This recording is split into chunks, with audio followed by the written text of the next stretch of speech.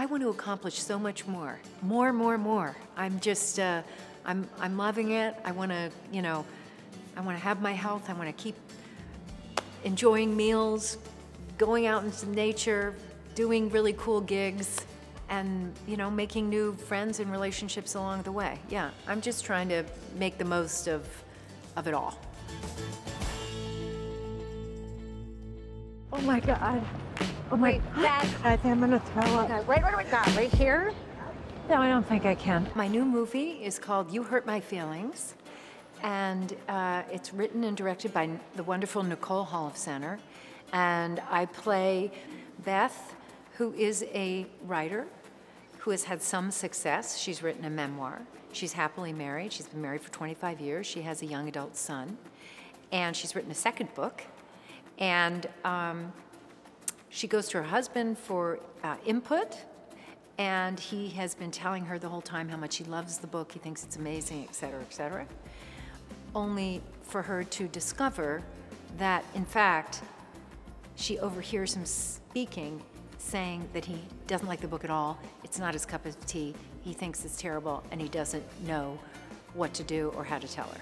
We'll go sneak up on him. Can you say anything? No, I can't. It feels too late. And so this causes quite the rupture in their relationship and their marriage, and there's a very big ripple effect after this sort of cataclysmic emotional moment in her life. This movie is so much about human relationships and the minutiae of human relationships and human behavior, and it really gets into the weeds of the connections between people, and that's where I live. I love to explore that as an actor, both comedically and dramatically, and it's kind of my happy place.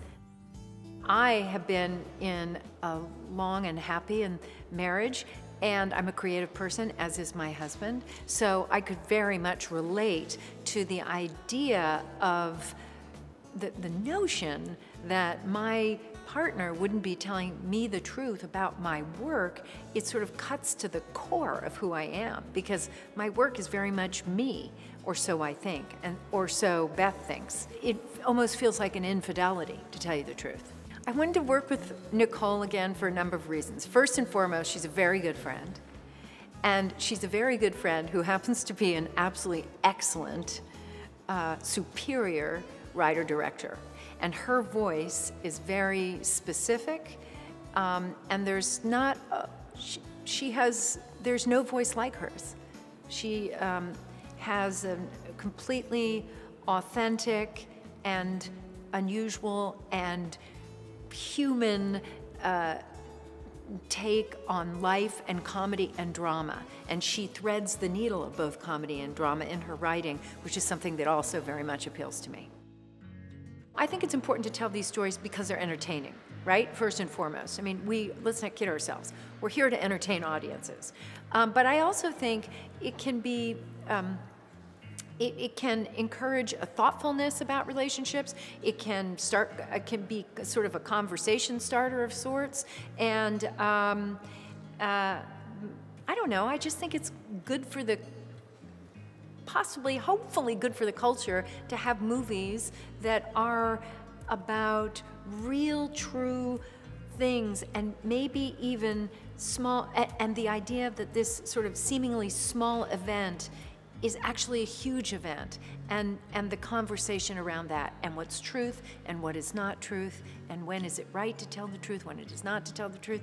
You know, these are questions you could talk about forever, I think. Hi, it's me, Julia Louis-Dreyfus, and guess what? I've got a new podcast. It's coming out April 11th, and it's called Wiser Than Me. I started the podcast because I saw a documentary on HBO called Jane Fonda in 5 Acts. I was completely blown away by the scope of her life, the variety of her life, and the meaning of her life. And Jane Fonda is 85 years old, and as I was watching it, I was thinking, God, you know, we just don't hear from older women. You know, we don't do a deep dive very often into the lives of older women. And they have all this experience under their belt. And why aren't we hearing from them? I wish there could be a podcast in which we could hear from older women. And then I thought, oh, well, maybe I'll do the podcast. I'll do the podcast I want to hear. And that's really sort of what happened. The idea is that older women, in my view, are very much made invisible in our culture, in Western culture for sure.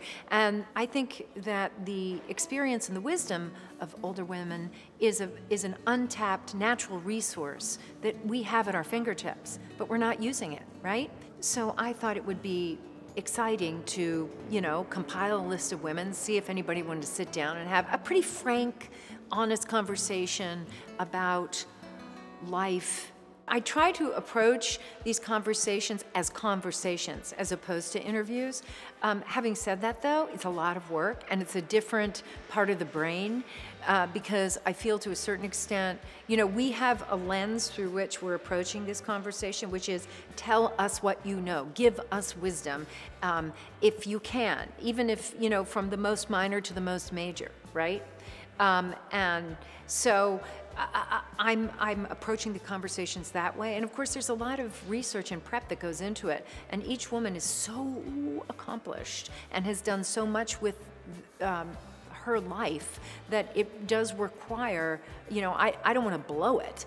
I want to come to the table with a lot of their information and history at my fingertips, only because it allows us to delve a little deeper. I think that these women are at a point in their lives where they're just going to tell the truth. I mean, what are they? I mean, they're just going to, there's no more, there's less bull. There's truly an honesty and a kind of a depth of conversation as a result. And I think these women are really happy to impart what they know. I think they're happy to tell, and we'd be fools not to listen. If I called Jill from prison, you think that would make up for the other ones? Sure. Because you only get one call. The prison call is like the king of calls. I think that would be a very nice gesture. The ending of that show was so sad because we all loved each other so much. There was definitely a grief period when the show ended that was real and felt. But I do very much remember wanting and thinking that I needed to, keep working. I wanted to keep working. I wanted to keep doing this thing called acting. Yeah, I wanted to keep pursuing it, which I've been able to do, which is great. I think that as I've gotten older, I've definitely become, I think I'm a little more relaxed about concerns about beauty and stuff like that. I think I'm a little more relaxed about it, she says, in full hair and makeup in front of a camera crew. But I'm not gonna lie, it's hard to age in front of camera, it is. And because it's like right there in your face, but I'm also very happy to be here, consider the alternative, no thank you, I want to keep working, and I want to keep working with vitality and energy, and so far I have it, so I'm gonna use it.